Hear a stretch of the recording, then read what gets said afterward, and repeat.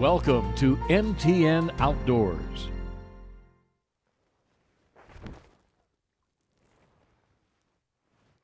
Hey there, and welcome to this week's MTN Outdoors.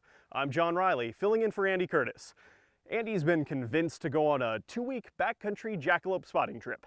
And honestly, we just didn't have the heart to tell him the truth about jackalopes, which are totally real. On this week's show, we take a look at ways Montana is investigating dangerous chemicals being found in freshwater fish populations across the United States. Proposed federal legislation that would prevent foreign entities from owning critical Montana land, and meet with a nonprofit who is dedicated to caring for abused, neglected, and abandoned horses. But first, federal leaders say there's enough evidence to start a review of whether to keep grizzlies on the list of endangered and threatened wildlife. Jonathan Ambarian has more on what that means for Montana and how the state is preparing. Montana leaders have been petitioning the federal government to consider delisting the grizzly bear and giving the state the opportunity to manage the species. Now, federal leaders say there's enough evidence for them to start a 12-month review on whether to keep the bear on the list of endangered and threatened wildlife. Lawmakers here at the state capitol are considering bills that would set the state's direction if delisting goes forward. Republican Senator Butch Gillespie is a rancher from Etheridge in north-central Montana. He says landowners in his area have had run-ins with grizzlies, and he believes this is the right time to consider delisting. The bear population is doing well. Now we just have to try to get a little more safety, a little more control, get it back to Montana management, because somebody in New York, Washington, D.C. cannot even have an inkling of what happens here on the home front. Democratic Senator Pat Flowers, the Senate Minority Leader, is a former regional supervisor with Montana Fish, Wildlife and Parks, and was involved with previous discussions on delisting in the greater Yellowstone ecosystem. He says the federal action is appropriate. We've met those criteria for recovery, and when you meet those criteria, we should then take the next step towards proposed delisting, and I think that's the next step that the service is taking now. Last week, the Montana Senate passed a bill that would make it the policy of the state to manage grizzly populations to maintain delisted status. Gillespie says he plans to bring another bill that would ask the state to create rules after delisting, allowing landowners to kill a grizzly that is attacking or killing livestock, but requiring them to consult with FWP on how to respond if a bear is simply threatening livestock. We're trying to give some assurance to the people back in D.C. pulling the strings that yes, we do know how to take care of them, we do know how to manage them. Flowers said not all Democrats are convinced it was the right time to move forward with delisting, but he believes Gillespie's proposal is a step toward adequate regulatory language. The ranchers on the front, conservationists, sportsmen, all recognize the need for and the value of a healthy bear population, and I think that's one of the values in my mind of having it delisted and a state-managed species. Gillespie's bill is not yet officially introduced, but he expects to submit it by early next week. In Helena, Jonathan Ambarian, MTN News. Some have been concerned about the Chinese government's presence in Montana even before the big balloon over Billings this week. That includes fears that Chinese companies could be purchasing land and threatening our food security. And that has prompted some proposed legislation at the state capitol. As of the end of 2021, China companies own more than 384,000 acres of agricultural land in the United States. I'm less than a half a mile away from a missile site, and actually my brother owns the ground around the missile site. There's no way we'd ever sell to somebody like that. Eric Sommerfeld grows wheat and barley in Power just north of Great Falls and is a Montana Farmers Union board member. He's a big supporter of Montana Senate Bill 203 introduced last week. Its goal? Prohibiting foreign adversaries from buying, leasing, or renting critical infrastructure in Montana, including land used for agriculture. Letting a foreign adversary have control over our food supply is very dangerous. The legislation was drafted after a land purchase in North Dakota when a Chinese food manufacturer bought 300 acres of land near Grand Forks Air Force Base. But the bill's backers say there have also been other examples. In 2013, a Chinese company purchased Smithfield Foods, the largest pork producer in the world, And here in Montana, we have seen more land being purchased by foreign companies, up from 843,000 acres in 2020 to more than 916,000 acres in 2021. There is pause for concern from many of our members. Rayleigh Honeycutt is with the Montana Stock Growers Association, one of several agriculture groups that support the bill. She's worried about food security. If you care about the security of our country, if you care about food security, definitely it's something that everyone should be paying attention to. We have the U.S. Department of Commerce telling us there are adversarial nations and to be aware, and that we need to do our part to protect our borders. And this is how we can do it. Miles City State Senator Ken Bogner is the main sponsor of the legislation. Federal law does not restrict the amount of private agricultural land that can be foreign owned, and no state has an absolute prohibition, but legislatures in Montana and Wyoming are each considering bills to change that. It's making sure the people here in Montana and the U.S. have the highest quality, the safest food, and at a reasonable price. As for this bill, it's legislation that was in the works long before the Chinese balloon was spotted, but one that may now have even more support because of it. In Billings, David J., MTN News. This horse virus is affecting local businesses like the Majestic Valley Arena. They told me that this is adversely affecting their business and they are losing money from canceling events, but they are willing to do whatever it takes to keep horses safe and healthy. I also spoke to a local equine vet about the virus and what this could mean for the future. You know, the hard thing is when anybody loses a horse, it's really devastating to the family, especially when there's kids involved. It's unclear how the virus variation reached the flathead, but it's already impacting horses. While vets don't expect any long-term effects from this EHM outbreak, action must be taken to mitigate the spread.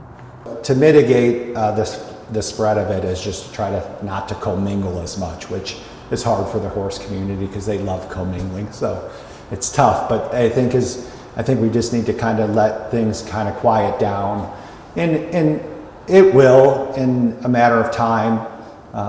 2 to 3 weeks is the incubation periods of the virus. So once we have no new cases, then we can start ramping up our events again.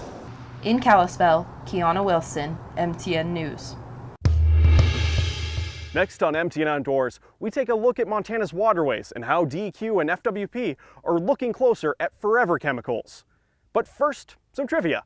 Did you know there's at least 90 different species of fish that live in Montana's waterways?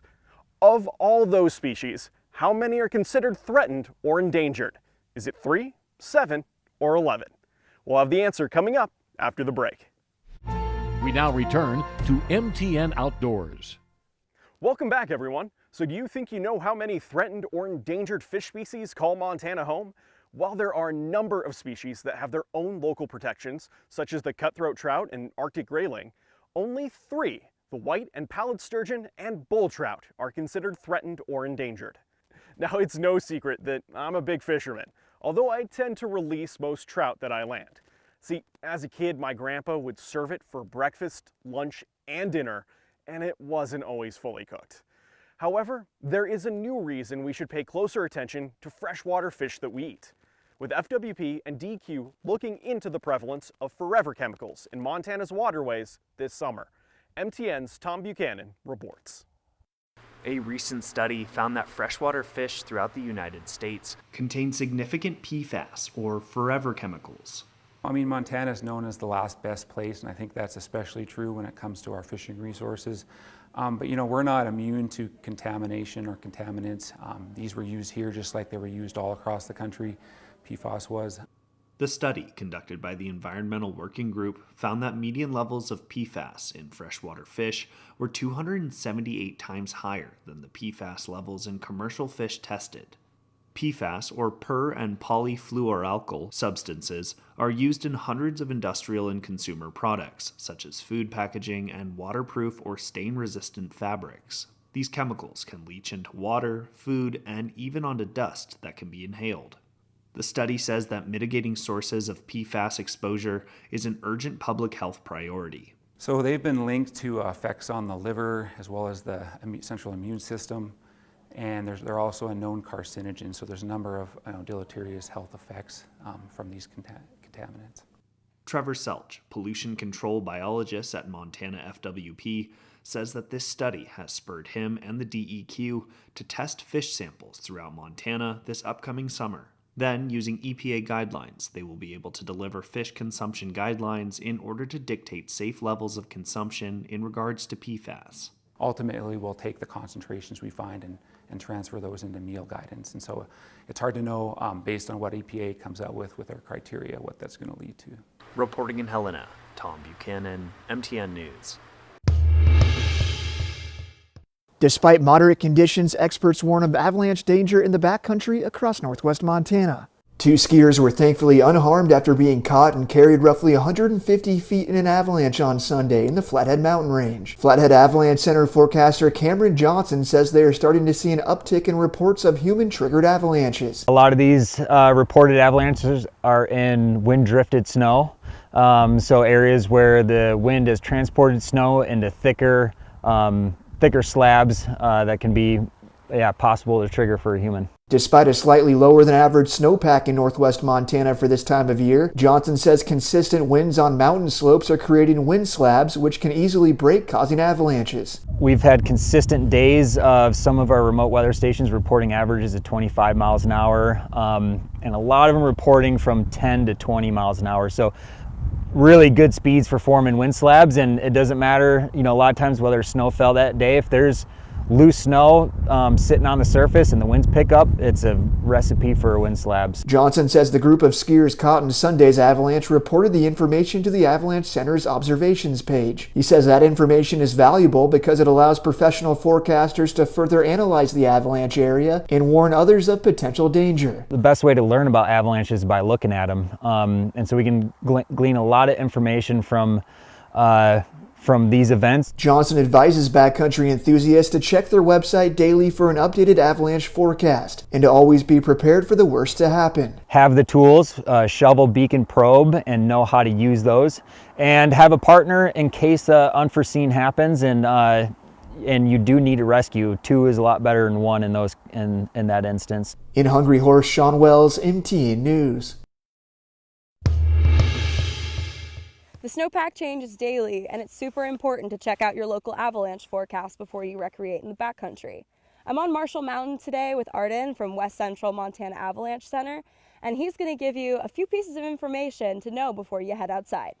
Montana is home to some of the most beautiful backcountry in the United States, but venturing into these areas, especially in the winter, should be done with caution. There's 3 critical pieces of backcountry gear that you need to bring with you every time you go in the backcountry. First one I have in here is a beacon. It's a small device that helps you locate people who are buried in avalanches. Critical. You have to wear it on your body, make sure it's not in your backpack or on your snowmobile or anything like that, on your person. When you get to the trailhead, you want to do a beacon check and make sure everyone's gear is functioning properly. One of the other 3 pieces of gear is shovel. You want to have a good metal shovel that fits in your backpack, easy to carry around, and can dig effectively. The last of the 3 pieces is a probe. A long probe that's going to help you find people who are buried in the debris. I'm going to throw it out. In the end, this is emergency rescue equipment. The goal is that you never have to use this stuff. You want to do everything in your power to avoid an emergency situation using this equipment, but you still have to bring it every time in case something does go wrong. The West Central Montana Avalanche Center recommends you keep aware and look out for red flags. Recent avalanche activity, signs of instability like cracking or collapsing, heavy snowfall or heavy rain, rapid melting, and wind-drifted snow as well. It's very important to know before you go. Check your local avalanche forecast and make sure you're smart in the backcountry. In Missoula on Marshall Mountain, Emily Brown, MTN News. Stick around, everyone, because after the break, we see how a nonprofit is caring for abused and neglected horses, and Tanner Saul breaks down why animals have been getting smaller. We now return to MTN Outdoors. Welcome back, everyone. After the brutally cold weather we've had in recent months, it's nice being able to get back out here and get some exercise. And in my case, yeah, lose some of this winter weight. I'm not the only one getting smaller though. Turns out many animals are too. Tanner Saul explains why animals have been shrinking in recent decades and how it relates to changing climate conditions. The mighty polar bear is now 2/3 of their size from just 30 years ago. And menhaden, which is a silverfish that's widely used for animal feed and bait, has shrunk on average by 15% over the last 65 years. But it's not just them. Scientists have observed that birds, amphibians, and mammals all are becoming smaller. The reason for this shrinkage is climate change. As the climate changes, many animals are finding it harder to regulate their body temperature. And in order to survive, they are shrinking in size, impacting ecosystems and our day-to-day lives. In 1847, zoologist Christian Bergman made a groundbreaking observation. He noticed that closely related species of mammals and birds that lived in warmer climates tended to be smaller in size. This, he reasoned, was because smaller animals have a higher surface area to volume ratio, meaning they lose heat faster and struggle to maintain their body temperature in cold conditions. This is now known as Bergman's principle. Body size affects everything from the ability to catch food to the chances of escaping from predators to finding a mate. Wildlife are already facing a wide range of threats like urbanization and fragmentation of landscapes, pushing certain species even closer to extinction. So as animals get smaller in size, it will have a ripple effect throughout the ecosystem. We've actually seen this in the fossil record. 56 million years ago, rapid global warming events were occurring. These events are similar to the greenhouse warming that we are currently experiencing. One of these changes that occurred during these events was the phenomenon of animals shrinking. These warming events, accompanied with animals getting smaller, caused massive extinction events from the land to the ocean, and actually was the largest deep sea mass extinction event in the last 93 million years. The temperature change that caused this extinction was a mere 9 degrees Fahrenheit over a 20,000 year time period. According to NOAA, in just the past 100 years, our temperatures have changed by 2 degrees Fahrenheit. It's at a much more rapid pace than 56 million years ago, which means wildlife barely have time to evolve to the changes.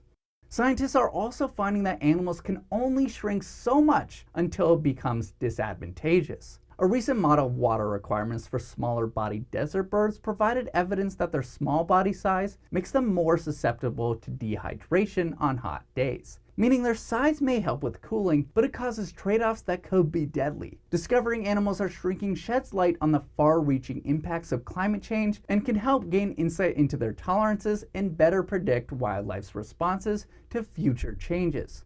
In Missoula, Tanner Saul, MTN News. This is Cimarron, and he's one of the horses that the River Pines Horse Sanctuary has taken in that has had a really rough ride lately. The River Pines Horse Sanctuary in Missoula has goals for their horses. The basic idea is to save the horses, rehab them, turn them into ambassadors so they meet and greet people, and then serve the community however we can. Sherry says horses have specific needs in order to thrive. Food and shelter, fresh water every day, vet and farrier care. And I just calculated it out that the cost of having a horse here that can, just for maintenance and thriving, is about $2,500 a year per horse. Most special of their needs is the need for friendship and a place to roam and play. They all live in a herd-based setting. They all have companionship. They all have as much space as I can give them. There's a whole variety of horses here, from Icelandic to miniature. We have 23 in the... These aren't your average beehive boxes. They're actually hand-painted by a local Billings man. He crafts them in the winter to be able to sell the colorful Montana-made boxes in the spring. It's a lot of work, but a lot of fun. When you imagine your golden years, this may not be what comes to mind.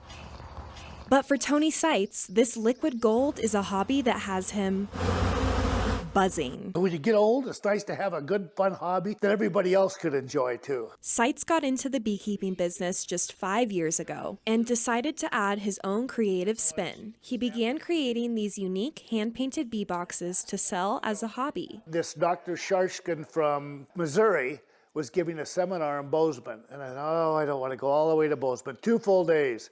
But I did. And after 15 minutes, it was the most interesting thing ever. And although he knows quite a bit about bees, in here, they'll have the queen bee will be inside. He says he still has a lot to learn. You never know enough about bees. I probably know 10% at the most of what there is to know about bees. It's complex and it's interesting. At the same time, it's a little simple. Put the bees in and collect the honey. Seitz orders the frames for his bee boxes online and assembles them before painting the outside. And this year, he's trying something new. You can open this when the hive is full, and you'll see all the bees working along here. A plexiglass window, so you can watch the bees working without disturbing them. And these boxes are built to sustain Montana's cold winters. It's got 1.5 inches of styrofoam on all the sides and the bottom and 2 inches on the top, because the top has to be more insulated. So it's fit for Montana weather. It's fit for Montana weather, pretty much. Fit for the weather, and a lot of fun to make. It's fun to make them different than just a box. In Billings, Kelsey Marison, MTN News. Well, that's going to just about wrap things up for us here on this week's episode of MTN Outdoors. As always, here's the brag board. But since I don't have access to Andy's email, here's just some pictures of Andy. That's right, Andy Curtis, who is currently in the middle of nowhere searching for jackalopes, which are totally real. If you have any good ways to lure jackalopes, or snipes for that matter, please send those instructions to andy.curtis@ktvh.com. Calving is well underway in the state, which means it's officially the start of baby season in Montana. So congratulations to all the new outdoors parents. I'm John Riley. Have a good one, and I'll catch you next time.